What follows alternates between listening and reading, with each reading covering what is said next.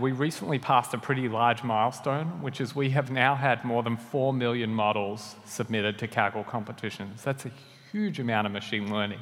1.4 million models submitted to competitions last year, and it looks like we're probably on track to pass 2 million this year. That's a lot of machine learning. So I'm pretty well positioned to give you a sense for what kind of techniques you should focus on and for what sort of problems. We see patterns across the competitions that we run as to what wins and what doesn't. Now, there are two approaches that typically win competitions.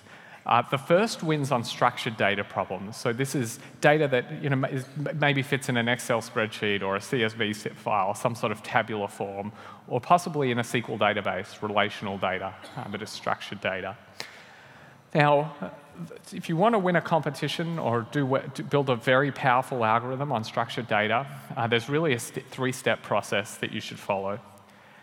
The first is you explore the data every which way you can. You draw histograms, you draw parallelograms, you draw cross plots. You really want to understand what is in that data. What does each variable mean? What's its distribution? Ideally, how was it collected? And then once you have a really rock-solid understanding of what's in the data, the second thing you want to do is start creating features. So in machine learning parlance, we talk about feature engineering. If you're a statistician, you talk about creating synthetic variables. It's really the same thing. Now, I have a picture of different color cars on the screen because a nice example of what it means to create features comes from one of our earlier competitions, where what we did was we were predicting which cars sold at a second-hand auction would be good buys, or I should say our community was predicting which cars sold at a second-hand auction would be good buys and which would be lemons, which would have warranty claims against them. And it turned out that the idea that won the competition, or the feature that separated the winner apart from others, was he found car color had a big effect. Now, what did he do with car color? He didn't just put it in as a raw variable as he received it. But what he did was he grouped car color into standard color cars and unusual color cars, on the assumption that a standard color car was, or an unusual color car rather, was more likely not to be, to have been looked after well because the first buyer was an enthusiast.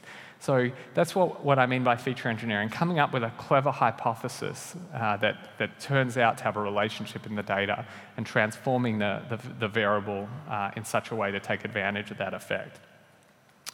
And then finally, you'll use a classifier. So the classifier, when Kaggle started, it used to be that people used all sorts of different classifiers, things ranging from self-organizing maps to support vector machines. Then random forest really took off. We saw random forest in the very early days of Kaggle. Random forest was by far the most powerful algorithm. We have now moved on from random forest, and it's an algorithm called gradient boosting machines, which is dominating the structured data problems. And within gradient boosting machines, the implementation that is doing best is called XGBoost. And there's another one out of Microsoft Research that's doing very well called LightGBM. Now, the choice of classifier and how you tune the classifier, I would just want to point out, matters much less than the choice of features. So while you think of machine learning as complex math, actually a lot of the magic, a lot of what separates the really good data scientists is actually step number 2, the complex features. And putting those features into a classifier is not actually that difficult.